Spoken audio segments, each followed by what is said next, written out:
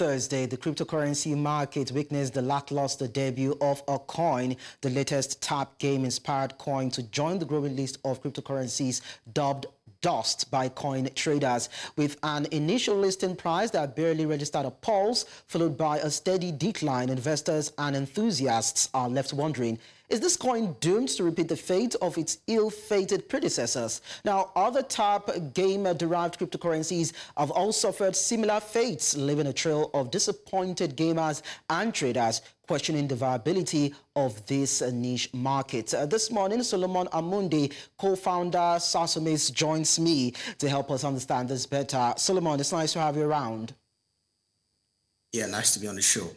Now, why do tap game-inspired cryptocurrencies usually have low starting prices? And how do these factors connect with how people actually feel about the market? A lot of expectations with the latest one that we saw, but then it seems those hopes were dashed.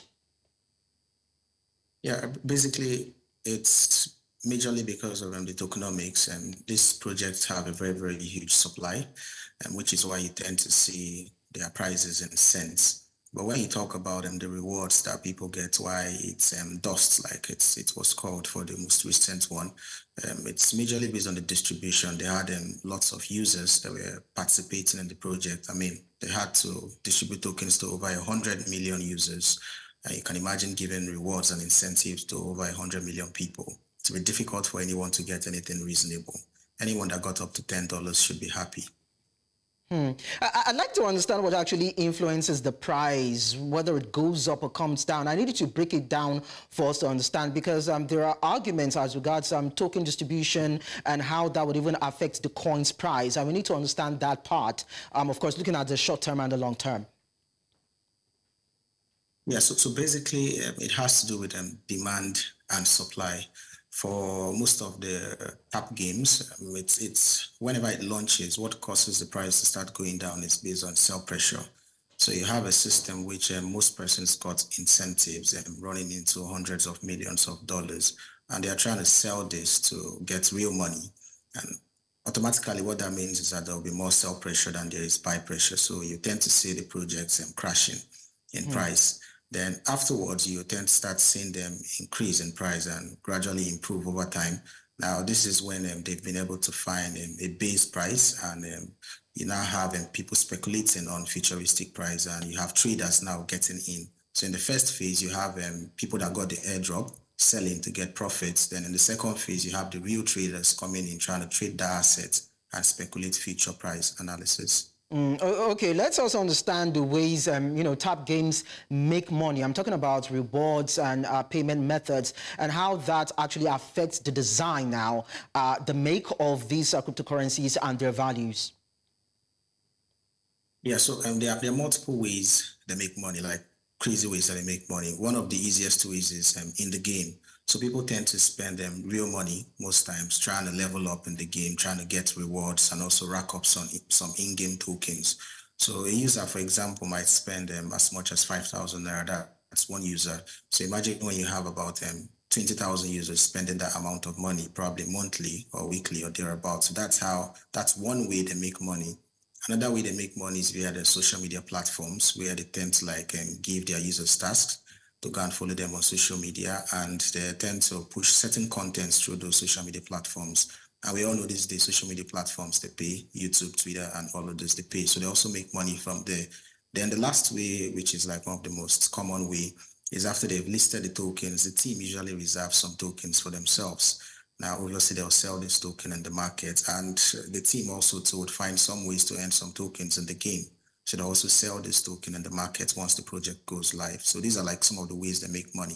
But then I'm more skeptical, or bothered, should I say, about the listing. Some people would have thought that, the proper practice should have been, having to list the price well ahead before you have people begin to transact or have their different transactions done as regards what is expected of them, so that they would have an understanding of if they need to continue to do what is necessary for them to gain or not. More or less like influence their decision whether they should go ahead with a particular cryptocurrency in terms of engagement, or whether or not they should shift to others. So I'm wondering what should come next? What should come first? Should it be the tasks before the listing of the prices, or the listing of the prices before the tasks begin to roll in? All right, so basically, even with the project listing, why it can't be the listing first is because the tokens going live is all speculation. So people most times jump into this game speculating that they would reward them with a cryptocurrency. Now, it ain't guaranteed yet, but over time, the project can now choose to do that. Now, that's why they don't even release the tokenomics early on. They release it months after. So all the people taking part in most of these tap games, they're just speculating. There's no guarantee that they'll even be paid any reward. So that's why it can't be the listing of the token first, or price speculation first. It can't come first. It can only come later. So people just need to keep playing the games, hoping that there'll be a reward at the end of the day. There's no guarantee, basically. And the team never said that it was guaranteed from the onset. They never do, actually. So how do you now feel about the negative reactions, or let me just say the reactions that have been, coming in as regards the last one that we had? Because a well-known coin, as we tracked yesterday, started about $0.012 as we noted, and a lot of people had their hopes dashed. How do you feel about the reactions that you saw on social media as regards this? Yeah, that's majorly based on ignorance and based on euphoria and hype. So most persons are quite ignorant about what happens in the crypto ecosystem. They are quite ignorant about tokenomics, valuations, and a whole lot. They are so ignorant about that. So they jump into most of these platforms trying to farm the game tokens and trying to earn a reward. And they have very high and unrealistic hopes. And you won't blame them, obviously, because they don't know what goes down in the ecosystem. And most likely, they are unaware that most of these platforms are just used for onboarding. Basically, they are just used to onboard more persons to the Web3 and crypto ecosystem. So I feel if people can have that understanding, they would have lesser expectations from most of these platforms and projects. And also they can find a workaround to maximize their earnings, probably by running 5, 6, 7, or 10 accounts to maximize their earnings. Okay, so when we have more of this onboarding, does that in any way guarantee the success or failure of these cryptocurrencies? Can we link it to the ability of these cryptocurrencies to actually, have a higher stake that can trickle down to the people participated in it? Yeah, distribution of a cryptocurrency is actually very useful and very, very necessary.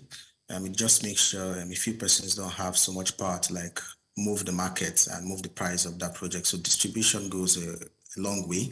But in terms of price action of that project, long term, if it will keep appreciating over time, it's majorly based on the utility built around that particular token. So it's resting on the shoulders of the team, and also how they keep their community together, how they incentivize their community. There are multiple ways they can do this. They can keep their community together, they can keep incentivizing them long term, and they can build lots of utility around that token, which long term, obviously, to help the price of the token to appreciate. So these are some of the ways that they can be able to achieve that. Okay, so two things that you mentioned in your response has to do with the ignorance on the side of the people and the fact that there are no guarantees when it comes to earning. And I'm looking at what role government rules and, legal regulations, so to speak, should play here when it comes to creating, listing and even having this trading of tap game-inspired cryptocurrencies in terms of how they play, what they're offering to the people, which ecosystems in which they operate, and what the benefits should be for the people who actually engage them. I didn't get the exact question. Okay, so what I'm saying is that I'm looking at the role governments should play in terms of rules and regulations that should guide the creation, the listing, and the trading of these tap games, because you talked about ignorance and the fact that there are no guarantees, and no one wants to engage in something that it doesn't want to benefit from. Yeah, so basically, there's very little that the governments can do. Now, majorly, it's because of these games they're found a way to build on Telegram. So they are called Telegram mini apps, building based on the SDK that Telegram dropped. So they found a way to get to the eyes and faces and smartphones of almost everyone. We all know Telegram is a chat application that has hundreds of millions of users.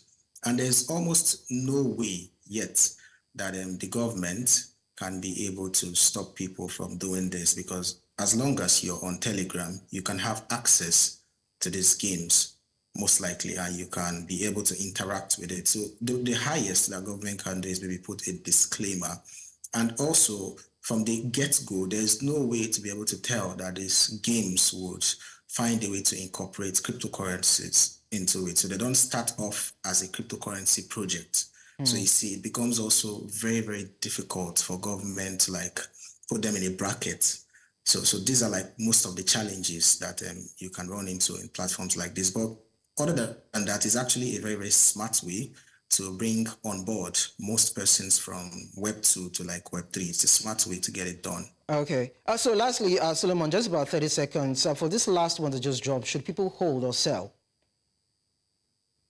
I think those that didn't sell yesterday, there's no point for them selling right now.